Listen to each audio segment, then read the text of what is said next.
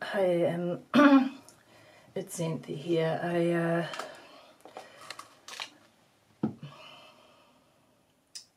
It's nearly 3 PM. I haven't tried speaking yet today. It's been a bit tricky. My brain has been a bit moderately shut down, plus mood is like moderately low. I thought I would just make an introduction just because I will try and find a few clips, including yesterday when I was shutting down. The shutdowns are mainly attributed to post-traumatic stress disorder, the avoidance and shutdown presentation, which can involve shutting down emotion, even more shutting down cognition, and then even more also shutting down my whole body.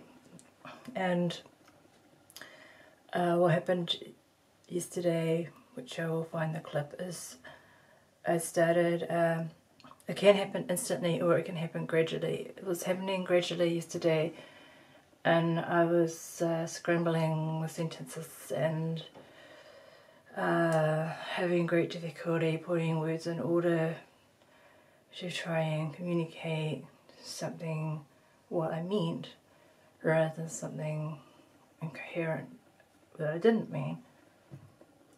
Anyway, I will try and find, well, I'll put that clip in, plus I'll also try to find an older clip, if I've still got it, of when I was more shut down. Otherwise I will link it in the description.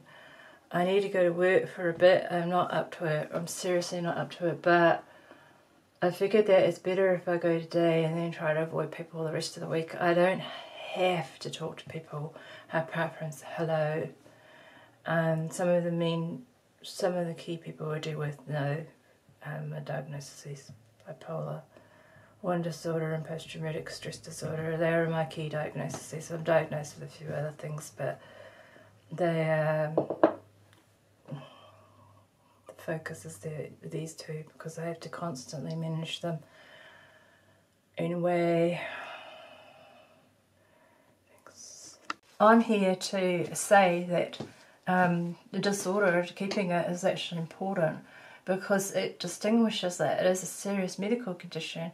If you just have all this identity shit, there's people jumping, sorry, that came out wrong, there's people jumping on with the identity shit, is what I meant to say, this bandwagon, then what you have, if they're all jumping on with mild personality traits, it will just settle down, dilutes it down, so that people, they like to try and say, oh, but autism's just like being gay, it's just a different way of seeing things. No, it's not.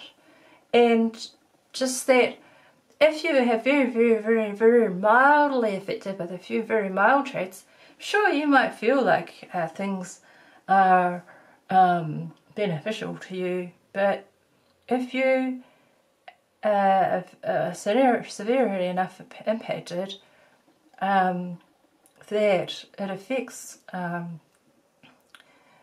basically whether you live or die if you don't get some support services and things.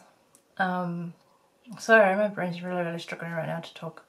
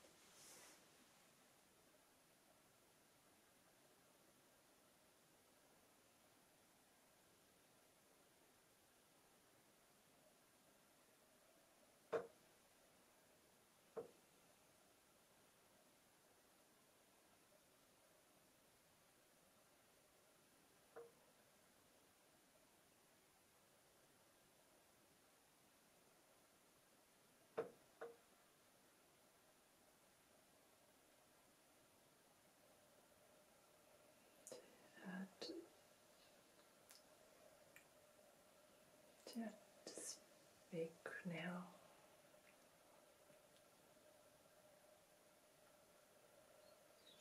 shut down.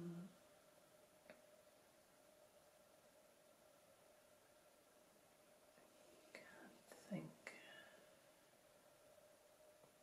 Can't feel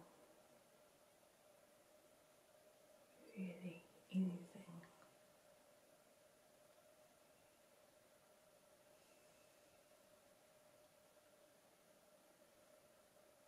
It's also